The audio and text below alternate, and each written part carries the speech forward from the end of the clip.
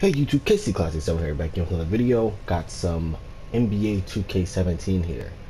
One of the sayings that I usually use when talking about this game is, it's not that the game is bad, it's just not that good.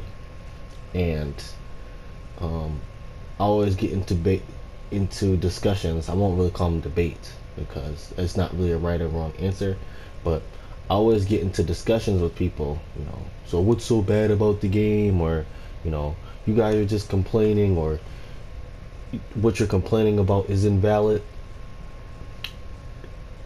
I'm gonna start showing these short clips about why I use that phrase. It's not that the game is bad, it's just not that good. Because they really have a very good product with this 2K series. It's just certain things in the game that really almost makes this game unplayable. And it's crazy to think that because of how good the game actually is. So I'm going to show you this play at speed, and you guys tell me what the problem is about it before I actually break it down. So I get caught in the lane here. Westbrook aware enough to cut back door. I also see Udonis Haslem here, so I throw up a pump fake to see how he's gonna react to it. Maybe I can get him up in the air, draw a foul, but instead I dump it off to Steven Adams and he slams it down. One of the things that's very frustrating about this game is these after the play celebrations, for multiple reasons. One, they just added a button into the game, the right stick, so you do these after the play celebrations, but at the same time they trigger on their own. It's kind of like how I feel about passing too, how the X button also throws bounce and lob passes, but there's a bounce and lob pass in the game. It's stuff like that doesn't make sense to me. Like, why would X ever throw bounce and lob passes when there's buttons already specific to do that stuff? There's a button already specific to trigger these animations that you see all these guys doing.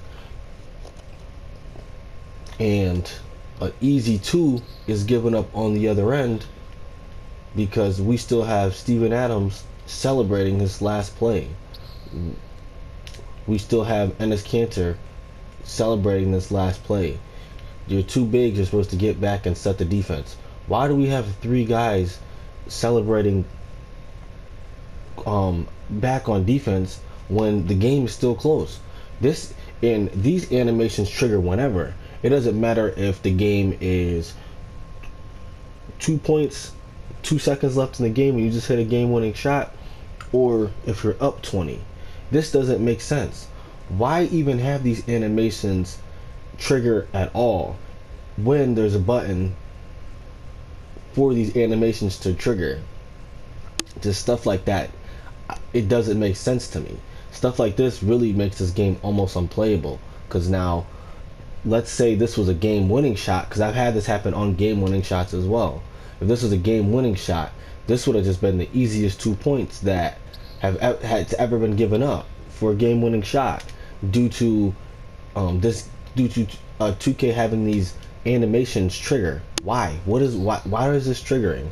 I didn't push anything. He made a good slam on the other end, get back on defense. It doesn't make sense. This doesn't make sense. They have to get these animations out of the game completely. I mean, I wouldn't say completely, but they have to have it to where I can trigger when they trigger. So just a short little video discussing these after play animations. Get these out of the game in terms of them triggering on their own, because right now it's still a 7-point game. The game is still somewhat close. I don't, that 9-point lead I just had is been cut down to 7 points due to the game triggering that animation at the wrong time. It doesn't make sense. So that's just a quick video I had on this subject. There'll be plenty of more videos because there's a bunch of things, little things like this that are in the game that really make this game close to unplayable, in my opinion. KC Classic 7, signing out.